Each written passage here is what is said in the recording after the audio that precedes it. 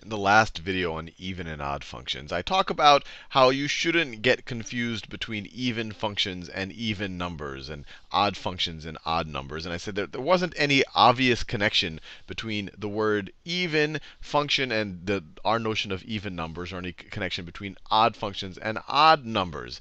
And I was wrong. There actually is a relatively obvious connection. And this was pointed out by the YouTube user Nothius. And the connection, and I almost kind of explicitly did it in the last example. When I showed an even function, I showed you x squared. When I showed you an odd function, I showed you x to the third power. When I wanted to show you another odd function, I showed you y is equal to x, or f of x is equal to x to the first power.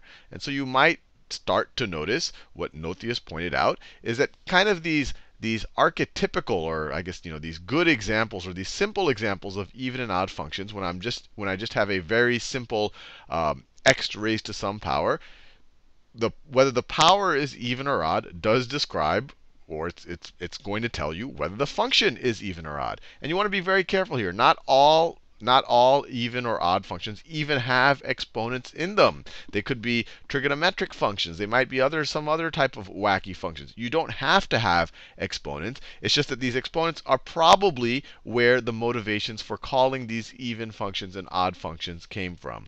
And let me just be clear. It's not just also any polynomial. And even in the last video when we had x to the third plus 1, this was neither even or odd. But if you just have the pure x raised to some power, then all of a sudden, the notions of even and odd seem to, or I guess the motivations for calling even and odd start to make sense. Because if I have f of x is equal to x to the first power, that's the same thing as y is equal to x. This is odd. And it kind of it gels with the name because we are also raising it to an odd power. If we have f of x is equal to x squared, we saw in the previous video this is even. And it kind of gels with the idea that we're raising it to an even power. I could keep going. If it was to the x to the third, that is odd. I could keep going. If we're raising it to if we just have, let me write it this way.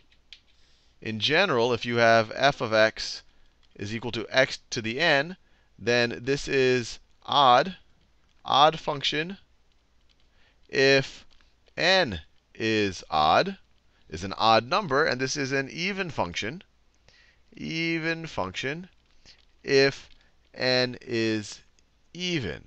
And I want to make it very clear here. The whole point of this video is just to clarify the motivation for calling them even or odd functions. Not all even functions are going to be of this form here, where it's x raised to some even power. And not all odd functions are going to be. And I also don't want you to be confused that if I have something like x to the third, and then I have other stuff past that, you say, oh, x to the third, that's an odd number. But this is not an odd function. Just when it's just kind of a pure stripped down x to the third or x to the first, can you really make that statement. But that really is probably where the motivation comes for naming them even or odd functions. And then the other symmetric functions, even if they don't, let's say the other even functions, even if they don't involve an exponent, maybe this is some type of trigonometric function, it's you're calling it even because you're saying, well, it's kind of like it has the same type of symmetry as say x squared or x to an even power. So you kind of group them all together as even functions.